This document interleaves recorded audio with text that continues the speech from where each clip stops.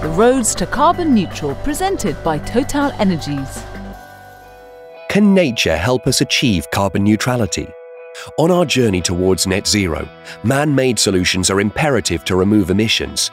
But harnessing and supporting our planet's own abilities to absorb carbon dioxide is also vital.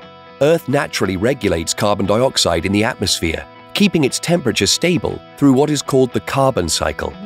The carbon cycle is the process by which carbon is absorbed and stored in living organisms, oceans, forests, rocks and soil, also known as carbon sinks.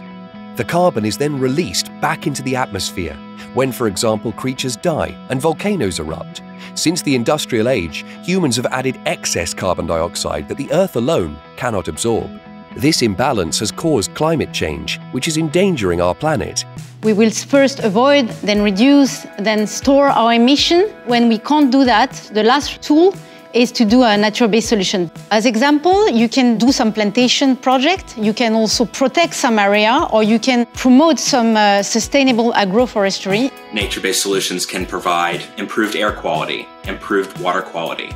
It can function as climate mitigation, meaning that they capture and store more greenhouse gases than they release. Restoring, conserving and developing land, forests and oceans requires large-scale global efforts. The US and China have really well evolved and adapted economies. There's also an abundance of land, so larger scale nature-based solutions are possible. And of course, the US and China combined occupy around 43% of current global emissions. I think currently there's around $133 billion of investment going into nature-based solutions globally, but that's only continuing to increase. Businesses are also investing in carbon offsetting. These are schemes which aim to offset equivalent emissions through solutions such as reforestation and conservation. To ensure offsetting is successful, schemes must fulfill strict regulations and standards. Why not reduce those emissions, move to renewables, and at the same time reforest and rewild vast areas of the world which we've destroyed, but we can bring back to nature. Large amounts of carbon can also be absorbed by living creatures, especially great whales. Thanks to their size and diet of phytoplankton, a single whale could capture as much carbon as 30,000 trees in its lifetime. When they die, they sink to the bottom of the ocean and take that carbon with them, locking it away for hundreds of years. Nature is not an infinite resource and can't capture all our excess carbon emissions. Scientists believe natural sinks such as the ocean, plants and soil will soon reach their absorption capacity. One man-made solution being deployed is carbon capture and storage, also known as CCS. This is where carbon dioxide is captured and separated from industrial and energy sources, then stored or reused in ways that isolate it from the atmosphere. It's a good solution for industries, what we call hard-to-abate industries such as cement or steel, because you can capture 90 to 95% of the CO2 you are emitting. While many CCS solutions store the captured CO2 underground, Icelandic company Carbfix have developed a process to turn the CO2 into actual rock. Carbfix is a company here in Iceland that has been mineralizing CO2. We capture it from a geothermal power plant here in Iceland, and then we dissolve it in water and inject it into the ground, where it turns into stone, quite literally, in less than 2 years. The amount of CO2 that Carbfix is currently mineralizing is about 15,000 tons every year. It is roughly equivalent to about 3,000 or 4,000 passenger cars. The project that we're currently working on will be able to mineralize 3 million tons a year. That is more than half of all of the emissions of the country of Iceland. Protecting and restoring the huge variety of natural carbon sinks is critical. Forests alone keep the Earth's temperature at least 0.5 degrees cooler, while also protecting against droughts, floods and heat waves. However, deforestation has removed a third of the Earth's forests and is responsible for approximately 15% of all greenhouse gas emissions.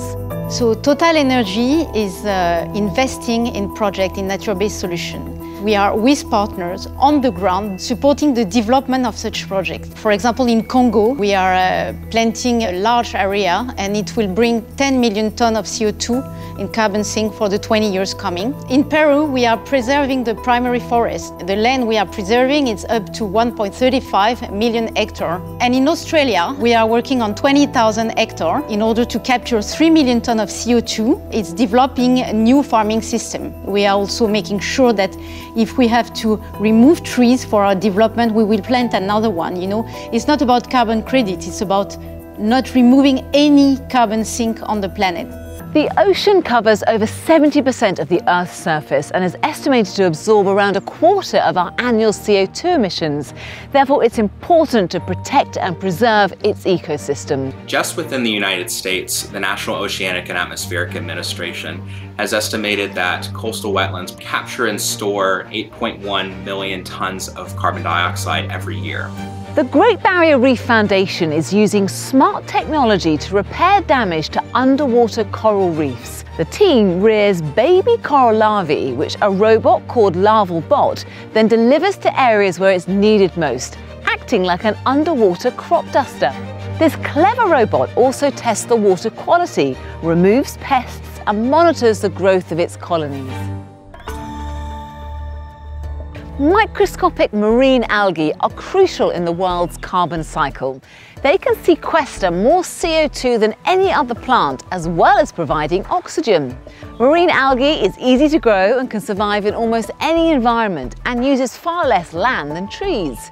It could even be used as a future source of protein and fuel. TotalEnergies has partnered with Veolia to develop CO2-based microalgae cultivation with the aim of producing next-generation biofuels. Mexican company Green Fluidics are also using microalgae, this time to develop new bio-solar panels. The biopanels can be placed on almost any surface that gets sun exposure, including windows, walls, and roofs. We are combining this traditional technology that are the solar panels with microalgae and nanotech to create this biopanel, this living system. We are catching the solar radiation and we are taking advantage of them in order to generate energy, and the microalgae is going to use this solar radiation in order to absorb the carbon dioxide from the environment and to release oxygen. We are helping to clean the air, not only in the building, but also in the surroundings. It's clear if we're to achieve carbon neutrality, we must protect and develop natural carbon sinks as well as utilising industrial carbon capture solutions. This will help decarbonise our planet and rebalance the carbon cycle as we work towards a net zero future. To find out more, visit roadstocarbonneutral.com. The Roads to Carbon Neutral, presented by TotalEnergies.